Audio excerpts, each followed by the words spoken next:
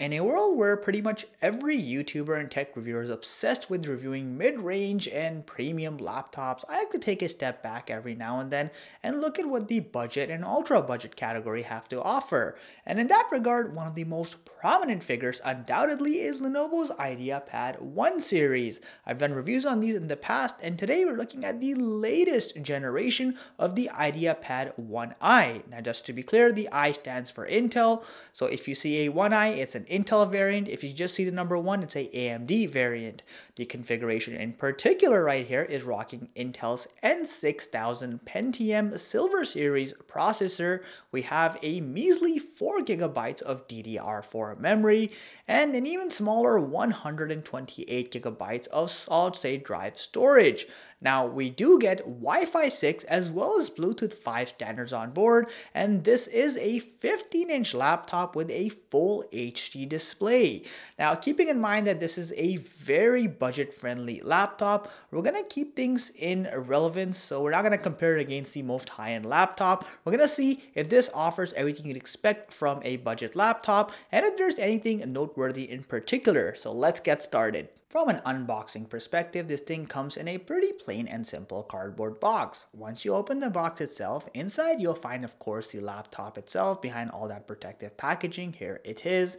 You also have the inclusion of a 45-watt charging adapter, though you don't get USB-C charging on the box, but I suppose that's fair at this price point. You also, of course, have the standard wall outlet charging cable piece, and finally a quick start guide and some basic documentation. One of my favorite things about the IdeaPad 1 series is the fact that despite being a budget laptop, it still looks and feels just as good as the higher end IdeaPad 3 and 5 series. Granted, it doesn't have the same metallic finish as they do, rather you have a full plastic body here, but it doesn't feel finicky or cheap, rather it's sturdy and it gives that nice professional business look you might want from an IdeaPad laptop. Plus that abyss blue color here looks so nice and stunning.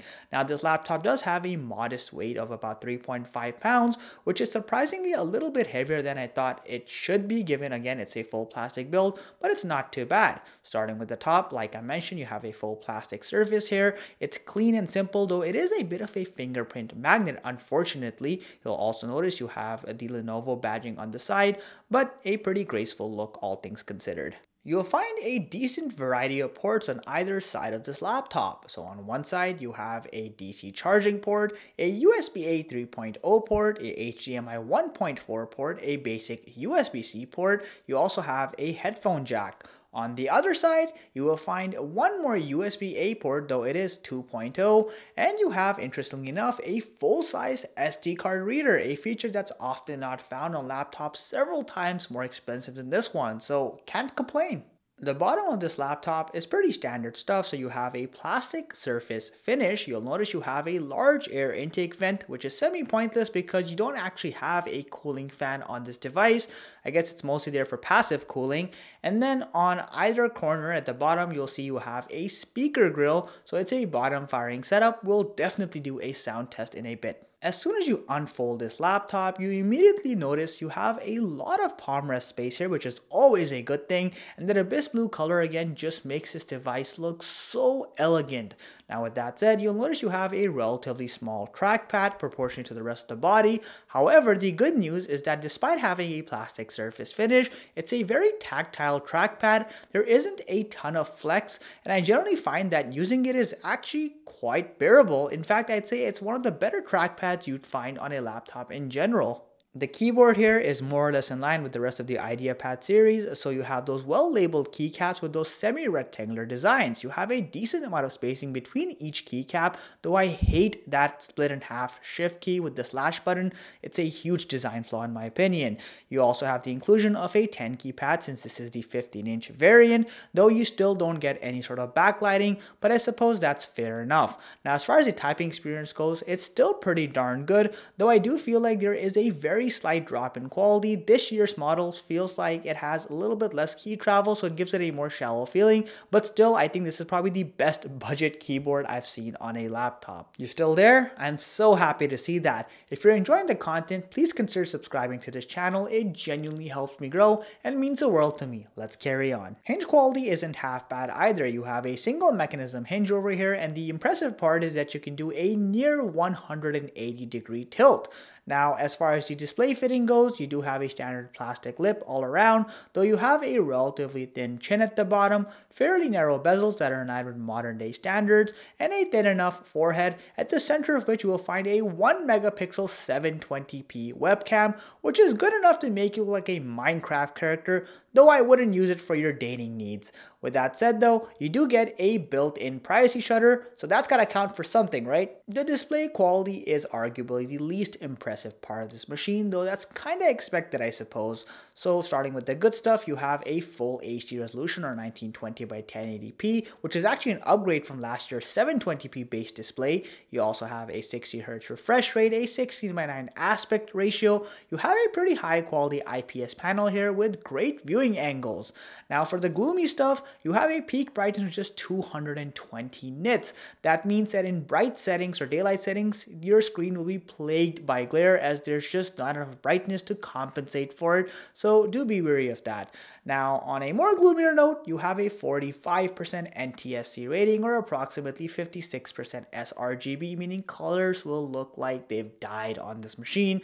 Needless to say, you should not be doing color-sensitive activities like photo or video editing, though it'll be fine for general use like web browsing, for example. Let's quickly talk about performance as well. I need you guys to understand something. This is a Intel Pentium Silver processor. This thing is designed to do as little work as possible, and that's not an insult. I just mean that's its true capacity. So if you're doing stuff like web browsing, writing up Word documents, checking out the news, it's going to be just fine. It's designed for that kind of stuff.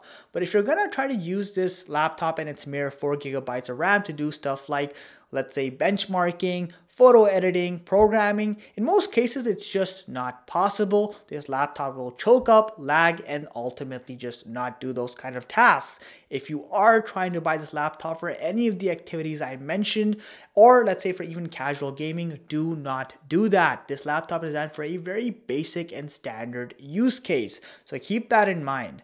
On that note, as far as thermals go, let's say you're watching full HD videos on the web, you can hit a maximum average surface temperature of just around 32 degrees Celsius, which isn't too shabby given the fact that you have no active cooling, or basically no cooling fan on this machine, though it won't go much higher than that and will immediately thermal throttle if you try doing anything more intensive. With a 45 watt-hour battery, you'll get around 7.5 hours of real-world battery time on a single charge. As far as speaker quality goes, it's actually not bad. So you have bottom firing speakers like I mentioned earlier. Here's a quick sound test for you.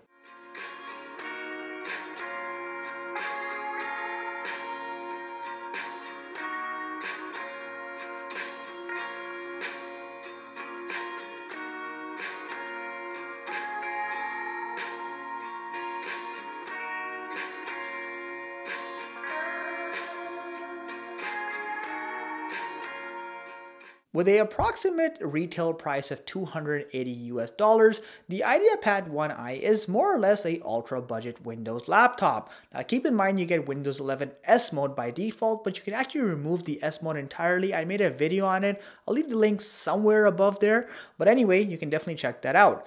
Now, with that said, the One I does give you some cool perks given its price point. For beginners, you have a really nice build here. The quality is pretty good for a laptop of this class, despite being a full plastic build. And while the laptop is a little bit heavier than I like it to be, it's still just a well-designed machine. I also appreciate the fact that you have a decent trackpad and keyboard over here, and also some pretty robust sounding speakers.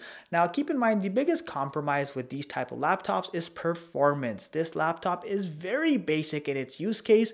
If you are doing anything more than general productivity, it most likely will not be enough for your needs due to the limited amount of RAM, processing power, as well as storage capacity. With that said though, again, if your use case is basic, I think you'll appreciate what this machine has to offer, as it definitely gives you a fair amount of value for the price you pay, and often these laptops go on sale, so you may end up paying a lot less than the base price I told you about. Let me know what you think of the IdeaPad 1i. If you already have one, I'd love to hear your thoughts on it. And as always, if you enjoyed the content, please consider subbing to this channel. It genuinely helps me grow and means the world to me. Catch you in the next one.